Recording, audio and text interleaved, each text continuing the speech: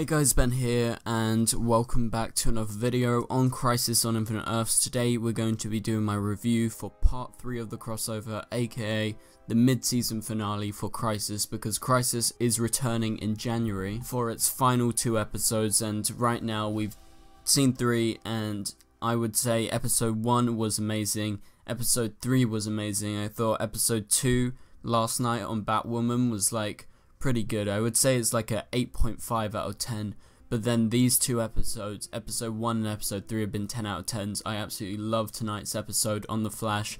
It really was brilliant. So we got a lot of stuff to talk about in this video, so if you do go on to enjoy the video, please be sure to leave a like and a comment, and subscribe if you're new so you don't miss any DCTV videos later this year. Alright, so we need to talk about all of this. I've got literally like 3 pages of notes. Gotta try and get through most of it and talk about what's happened, because it's so much that happens in this episode, and I'm talking massive stuff leading towards Arrow's next episode and Legends next episode in January. Okay, so let's start with how it opens, and I actually missed the opening, so I had to go back and watch it because it's kind of late here in the UK, in London, and I just kind of fell asleep, which is my bad because I missed like the first 5 minutes, but then I woke up and I was like, oh shit, Crisis is on, I need to watch this. So that's why I've been making these videos in the evening, because, you know, I've been trying to stay up to watch it for you guys and review it for you guys. So anyway, I went back and I watched the opening and it was really great. So we start off on Earth 203, and so we get the Birds of Prey essentially, which is a callback to the Birds of Prey TV show that was on for a while. And so we have Barbara on the comms, so Oracle, which is obviously, again, a shout out to the Birds of Prey show, but also kind of to Felicity, because they were debating whether to call her Oracle or not at a certain point in the past. And so we see Huntress. Obviously, this is the version from the Birds of Prey TV show, same actress, so it's really great to see this. It's New Gotham, as they call it, and so their Earth is destroyed, and this is how the episode starts. So it's a nice, very short cameo. And this leads into the next bit with Ray creating the Paragon detector, and they figure out a way to use it and it properly works. And because this is the Flash's episode, we had a lot of Flash characters showing up, so like Killer Frost, Ralph had some stuff, Iris had quite a lot of stuff in this episode, and I really enjoyed that. I really loved seeing Team Flash so involved. I thought definitely was the best involvement of all the characters out of all these episodes. This episode didn't feel rushed. I felt like last episode didn't have enough going on, and I felt like the first episode maybe it was a little bit more rushed, although I absolutely love the first episode. It was like a lot of fight scenes basically, the first episode, because, you know, that was when the attack first happened, so that makes sense. So I just thought this episode really worked well on its own. And so we have like Ralph getting his first crossover, very funny line from Killer Frost. And so we have everyone from Earth 38 by the end of this episode, and this is how they start it. They say, oh, we've got them all on Earth 1, they're all safe, we're going to go out, we're going to save some more people from other Earths and bring them to Earth 1. But by the end of the episode, Earth 1 is destroyed, spoiler alert, and we'll get back to that later in this video. But they're all dead, so it doesn't matter that they saved everyone from Earth 38. Oliver's sacrifice didn't matter, and doesn't matter as of right now. But obviously with the way they end the episode, maybe it will matter. But anyway, so the Paragon detector ends up working, and they find out that Martian Manhunter is the Paragon of Honor. They find out that Flash, Barry Allen, is the Paragon of Love. And they find out that a new person, Ryan Choi, who is the Atom in the comics, is the Paragon of Humanity. I thought that was kind of random how they introduced him. And also, I don't think the actor was like the best actor. I felt like he was being outacted by Candice Patton. That's just the impression I got in those scenes, because it was heavily to do with those two. So I'm looking forward to seeing more of him, and I want to see his involvement. Obviously we didn't get too much of him in this episode, but maybe it was just because Candice was really good in this episode, because she had a lot of time compared to the other episodes. And so we have Diggle showing up for the first time in the crossover, so he's fighting against Sarah over not being told about what was happening with Crisis and what was happening with Oliver, because he was very much so in the dark. He wasn't even there when Oliver died, so he has the right to be angry. And yeah, so we have the Anti-Monitor manipulating Pariah. This is revealed as to, you know, how Nash actually became Pariah, and you know, he is to bear witness to all these tragedies. That is his role, and so we're reminded that he's not just there like out of his own needs, but he's actually being controlled by the Anti-Monitor to witness all these events. So that's where we have Cisco and Team Flash. Like I said, it's great seeing them all together, and so they break into the place where Pariah was sucked into just as the crisis began, and so they get in. It's like a proper headquarters and everything, and that is where we meet some new people, and some interesting stuff happens, which we'll get to later as we go on into the review. So we have this Kara and Kate stuff happening in the episode as Kara tries to change destiny. Also, we have Lex along with them at the start of the episode, and he explains it may turn Kara mad if she uses the Book of Destiny to try to save Earth 38. So this Kate and Kara stuff was my least favourite part about the episode. I generally like them together. I think they're very good together, but it was definitely the one part of the story where it felt like it was being a bit forced in, because compared to the other stuff that was happening, it was very slow. It was chopped up throughout the episode. Maybe it was the editing, but it was chopped up throughout the episode with literally, so you know, the episodes are like 45 minutes or something like that, and I would say like every 10 minutes we go back to it, and it's just not very impactful compared to some of the other stuff. So I just don't think it mattered that much, and it was just prolonged too long. Alright, so we have Diggle, Constantine, and Mia. They're all together and they go out on a mission, right, to try and save Oliver. And they open the door, and who do they see? They see fucking Lucifer. I don't watch Lucifer, but I got hyped. His cameo was a great cameo. I absolutely adored it. I thought it was hilarious, and I thought it was just a perfect scene to have. And you know, the fact that he knows Constantine makes so much sense. And so it was just really nice seeing Lucifer show up, and that was a very much so a holy shit moment. Like a few moments we've had this crossover, and he's the devil, and it's a hilarious scene, and it really works, and I love what happened there.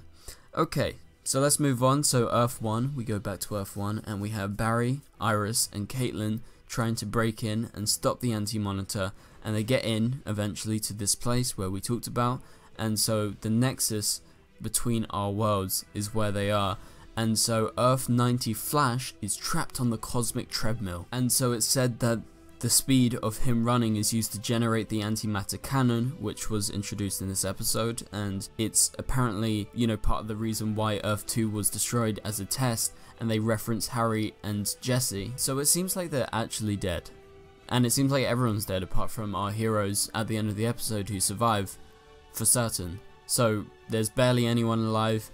All the universe, all the multiverse Earths have been destroyed, and everything in the multiverse, you know, soon there's only going to be the antimatter universe, which we haven't seen yet. But it seems like right now they're going crazy with the killing, they're going crazy with everyone being taken away, and I feel like they're not going to continue along how Crisis goes in the comics, because in the comics, yeah, Earths get destroyed and everything, but it's pretty permanent, and I don't know how permanent this crossover is going to be, because everything has been destroyed. There's only a few heroes left who are actually alive right now by the end of this episode, and I feel like they're going to reverse them. Obviously they have the Book of Destiny with Lex Luthor by the end of the episode, so they can rewrite Destiny if they want.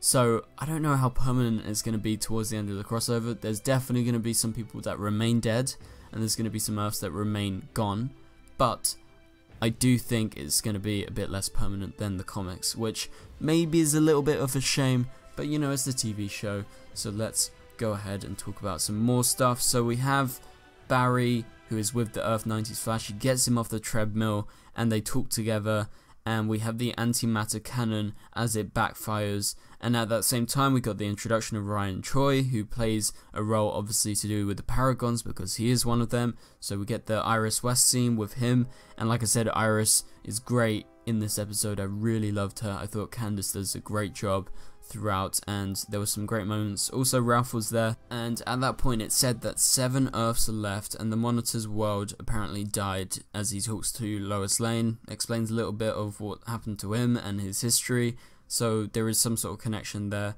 and so there were other worlds, right?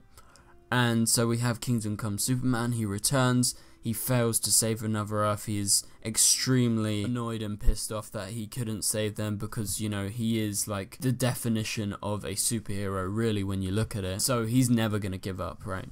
And so at that same point, we have the introduction of Black Lightning, and I haven't watched Black Lightning in a long while, right? But same thing with Lucifer. I got so hyped when he showed up. I was like, this is the bomb. This is what I want to see. So he shows up. He's confirmed to be from another Earth, and so his Earth has been destroyed, as you saw in the last few scenes of Black Lightning in his episode. And so yeah, his family's dead, his Earth is gone, and this drives his anger and his sort of passion throughout this episode. And I thought Black Lightning was a great addition. Really great stuff between him and especially the Flash. But then at that same point, like I said, we got this Kara stuff with Kate, and basically Kate's trying to stop her. And like I said, it happens like every 10 minutes or so, they pop up, and it's not very important, to be honest. And that's just a little bit of like chit chatter. And we have Barry and Earth 90 Flash. They go into Flash time, and so he references Tina, his old wife, who obviously is not around anymore, which is a reference to the 90s Flash TV show, which we'll get back to later, because there is a great moment that we need to talk about. And so we see the bigger picture, right? So Barry and Earth 90 Flash, and Barry thinks he's going to disappear. He has to run on this treadmill to actually, you know, save the universe, but a twist happens, and we'll get to that in a minute. And at the same time, like I said, there's a lot of stuff happening in this episode, so this review is me jumping back and forth between these different iterations. We're pretty much going in chronological order, so it's easy for you guys to understand, because there is so much to talk about in this episode. So we have Lian Yu, and Oliver is there, and he attacks Diggle, and they're able to get to him, right? And so Diggle is obviously kind of still pissed off that he wasn't here during Crisis, but he's here for his best friend now, and so he finds some humanity in Oliver, and they are able to control him a bit. It seems like Constantine didn't need to do whatever he meant to do, so Oliver's pretty fine now, which is obviously maybe a bit of a retcon from last episode, or the episode before, sorry, because he died, but he's back. And we were all expecting that, and this is just the way that it went, and I'm pretty satisfied with the way that it went. And yeah, so every Earth is destroyed, only Earth 1 remains. No Earths are going to be merging, and that's a big thing in Crisis in the comics. Earths merge, but it seems like in the crossover, or at least for now, all these Earths have been destroyed. There is no Earths left by the end of the episode, including Earth 1, which is destroyed. So I don't know, what are they going to do? We'll have to wait and see. So Barry and Iris, they say their goodbyes, and we have this really touching moment between them as they flash back, or Barry flashes back later in the episode thinking about their last goodbye, and it's really touching. Like I said, I love this episode, especially for the touching moments between Barry and Iris, and there are a few other ones, including the Earth 90s Flash as he dies, because we need to talk about that right now. Because Barry from Earth 90 sacrifices himself instead of Barry Allen, our normal version, because he feels like he has to do it. And so we get a flashback to the 90s Flash TV show. We see a younger version of Barry Allen from Earth 90 and Tina, and wow, this moment really hit me, and it was really sort of inspired and a very hard-hitting moment as he sacrifices himself. You can't help but root for him in his heroics, and so it's confirmed, obviously this is canon with the TV show, and I just thought it was just a perfect way for him to go out. So he does die, and quite frankly it was spine tingling. You sort of got shivers up your back because it was such a great moment. Okay, so now we move on, we go back to Lian Yu. We have the Spectre showing up, and I like John's reference of being like, oh, this is not the Spectre or Jim Corrigan that I know, which I love, because obviously this is just a short little cameo from the Spectre. I don't know if he's going to come back next episode or anything like that, but he has a role to play, or at least Oliver has a role to play in regards to the Spectre, because the theory is, and I would say it's pretty likely, because he recruited Oliver, Oliver may become the Spectre, and that may be his role for the rest of the crossover. But anyway, so you guys know I'm a big fan of the Constantine TV show, so I was obviously kind of lukewarm on them bringing the Spectre in, And I think the fact that John actually referenced that there is another Spectre out there, that sort of settled my nerves, because I really love the version of Jim Corrigan they had on Constantine. So hopefully, you know, once everything's back to normal after Crisis, maybe if Constantine ever sort of gets his own show again or anything like that, or on Legends, we get to see those old characters, which would be great. Okay, so is Oliver going to be the Spectre? That is the big question. Let me know in the comments down below, what do you think about that? And so let's move on. So we got the Flash and Black Lightning finally together, and they talk together and they talk about, you know, their sacrifices and their memory and how they should honor their memories, and they must confront their rage and use it to dig inside of them. And I love they use the Interstellar quote. I think the Interstellar quote is actually from a real poem, but it goes like this: "And rage against the dying of the light," which I just thought was a really clever line. Obviously they took from Interstellar, probably more likely than the poem, or it could be from the poem where they took it from, but you know, I'm like the biggest Interstellar fan, so that's where I'm saying they got it from. But that was a really great moment between Barry and Jefferson as they shine as heroes. I really think those two were brilliant in this episode, along with the Flash's stuff that was going on with Iris as well. And then at the same time, we still got Batwoman and Supergirl talking while all this madness is going on. And as I'm talking about it in the review, I'm popping this up like every 5 minutes or so, because it just keeps on popping up in the episode and nothing is happening with it. It's just the same old thing. And that's the only problem with the episode, in my opinion, because it just kind of staggers the pace of it, because it's literally within a certain minute span. It could have literally been like a 5-minute scene or like a 4-minute scene, or not even that, and it could have been over. So I just felt like they dragged out throughout the whole episode. Okay, so let's move on to some better stuff. We have Barry, he's still alive, he sees the love of his life again, Iris West. He's always going to be running back home to her. I thought that moment was absolutely brilliant. I really loved it. And also earlier, when Barry said his goodbyes and he just talks about like running home to her, I was like, yes, Barry, you better come home. And I love the fact that they always reference a musical crossover with Running Home to You, and that song he sung to Iris as he proposed to her, because that is one of the best moments on The Flash. The musical episode is my favourite episode of DCTV, so obviously it has a place in my heart whenever they mention something to do with that.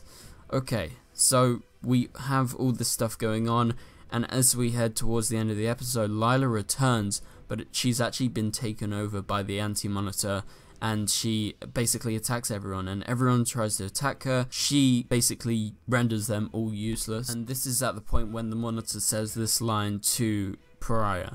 He says, "The fate of all of humanity lies with Pariah." So at that moment I was like, holy shit, what's Pariah gonna do? Because, you know, he's stuck here. He's under the control of the Anti-Monitor, but obviously the Anti-Monitor doesn't control him, but he's just like places him to witness all these tragedies. So we have all of that, and Earth 1 gets destroyed. No Earths are remaining. What the hell just happened? And at that point I was like, what the hell did Pariah just do? Because he shoots out like beams of light, everyone disappears.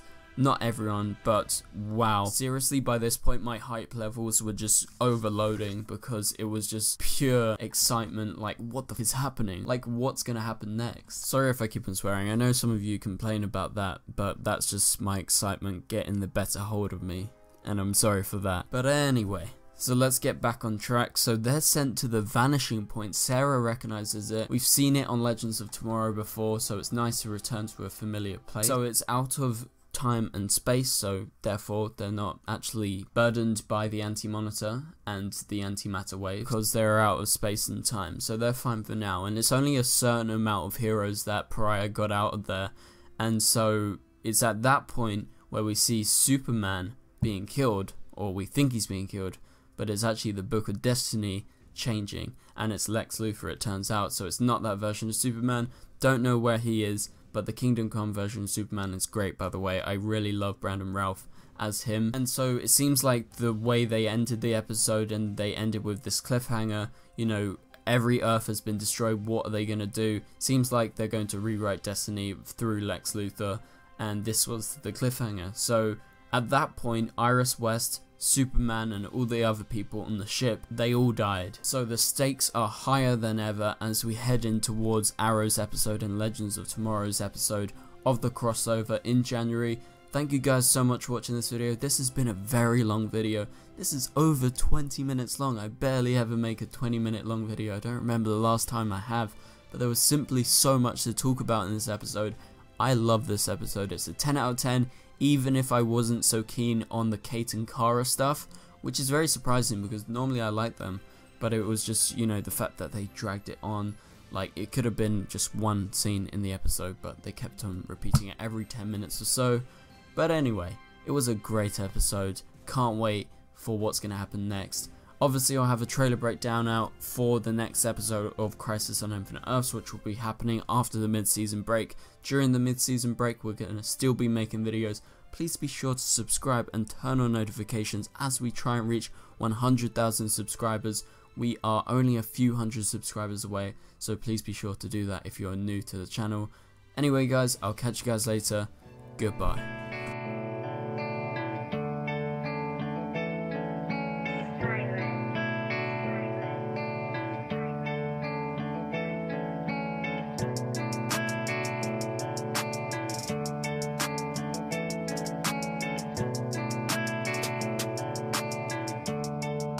I see red.